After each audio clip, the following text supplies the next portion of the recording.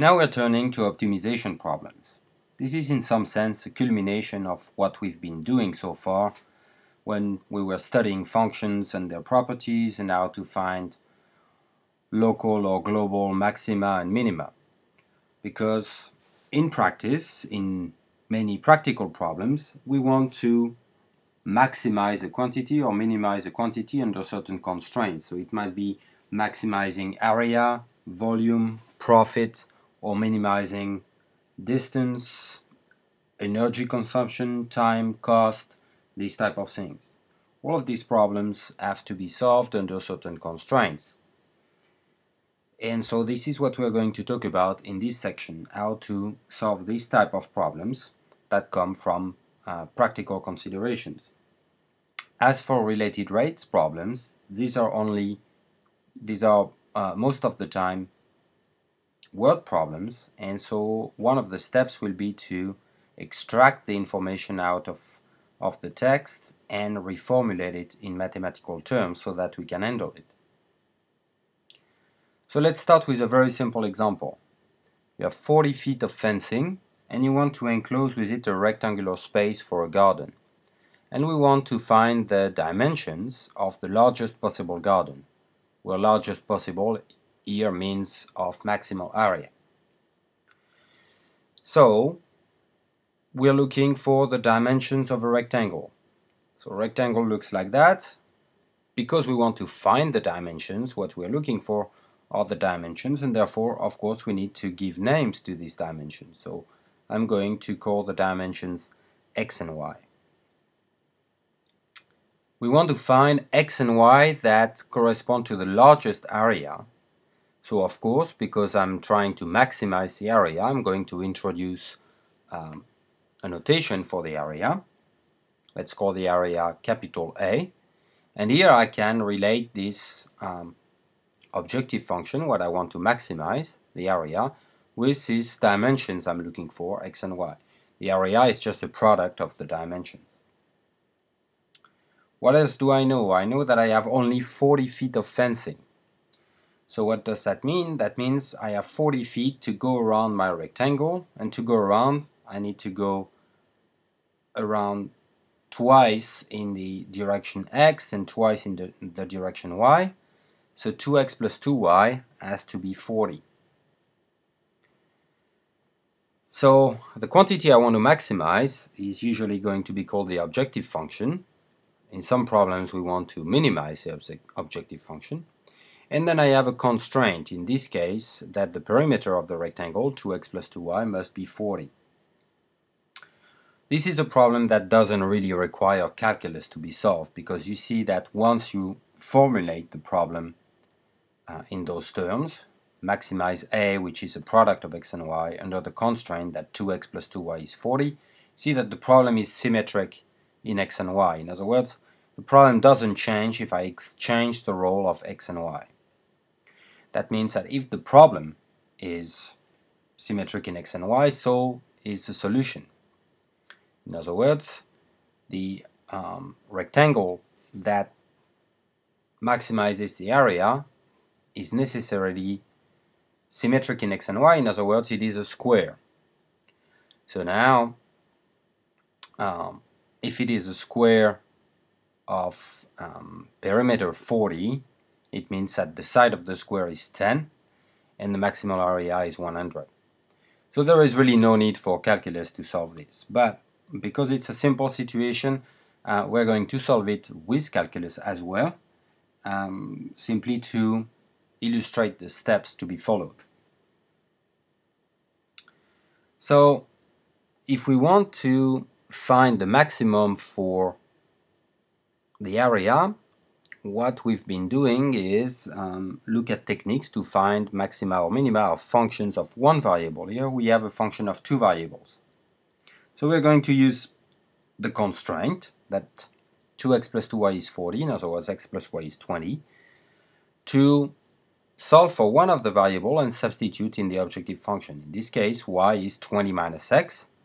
So if I substitute for y 20 minus x in the expression for my objective a, then I get that the area is x multiplied by 20 minus x.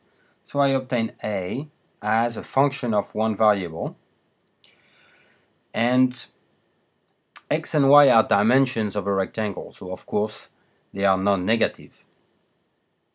That means that x and y are at least 0, and they cannot be more than 20, right, because their sum is 20. So x and y are between 0 and 20. So now I have reformulated the problem as the problem to find the maximum, absolute maximum, of the function a of x, which is 20x minus x squared, on the closed interval 0, 20. A is polynomial, so this is a continuous function on a closed interval. I know how to find the maximum. I can use the closed interval method. Closed interval method means the absolute maximum is going to occur either at the endpoints or at a critical number that falls in the interval. To look for the critical number, I differentiate the function. I get 20 minus 2x, and the critical numbers are going to be the zeros of the derivative. In this case, the derivative is 0 exactly when x is 10, which is a point in the interval. At the endpoints, when one of the dimension is 0 or 20, then if one of the dimension is 0, the area is 0. If dimension is 20, then the other one is 0, and therefore the area is 0. At 10, on the other end, the area is 10 by 10, so 100, and this is a maximal area.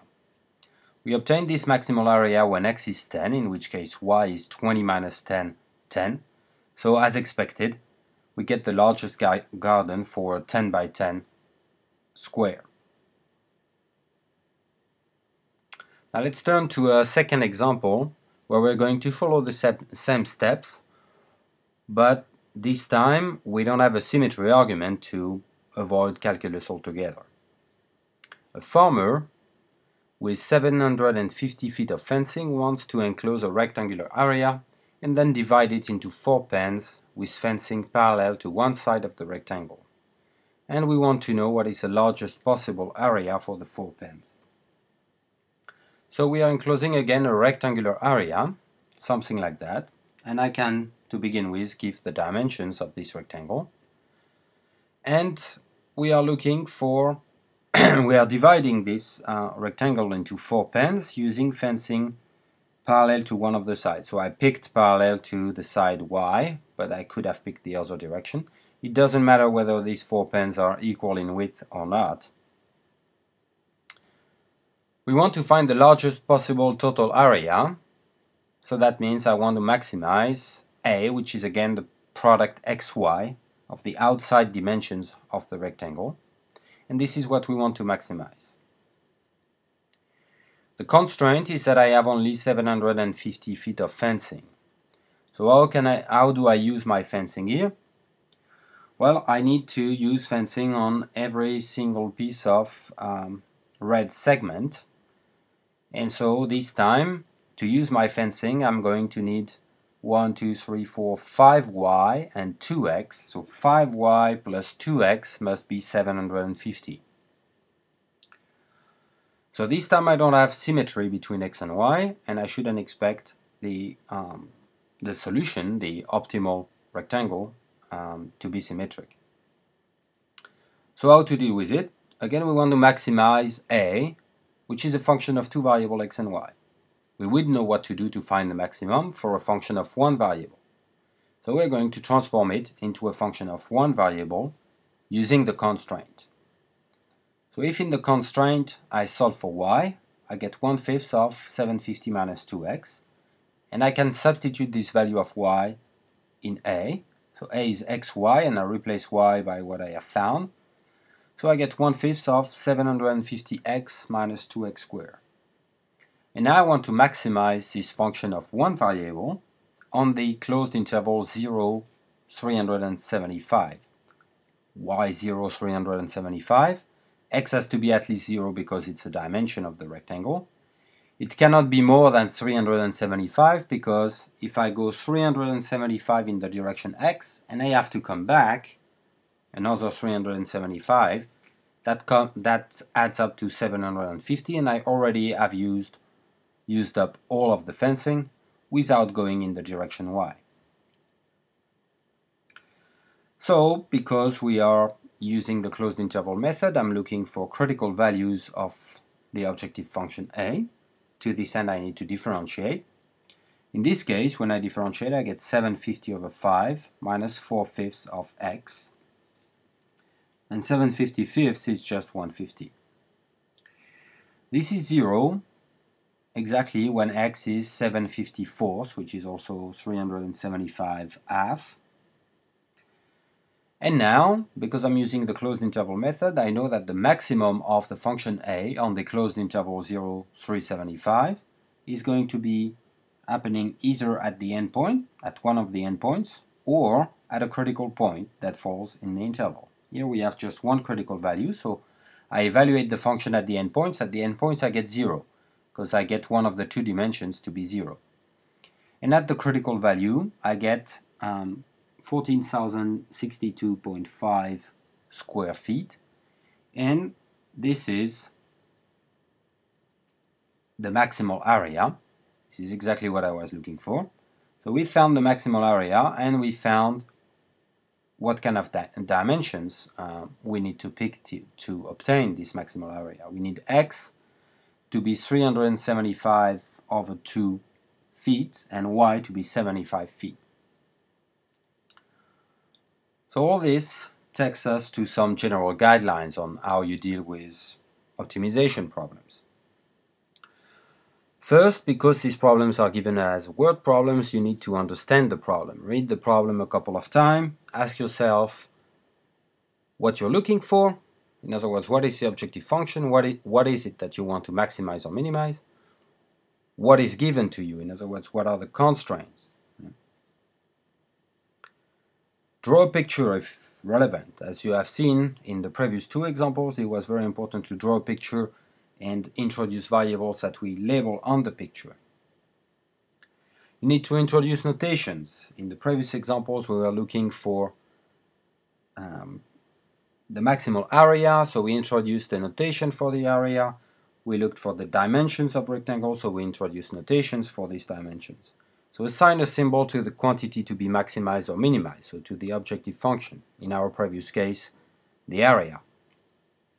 Assign symbols to other unknown quantities and label the pictures with those symbols. So in the previous case, we had the dimensions x and y, and we indeed used them on our picture. Then express the objective function and the constraint or constraints in terms of other variables. That means this step corresponds to observing that what we want to maximize, the area A, was a product of the dimensions x and y, and that the constraint could also be expressed in terms of x and y. Then you want to use the constraints to eliminate all but one variable in the objective function.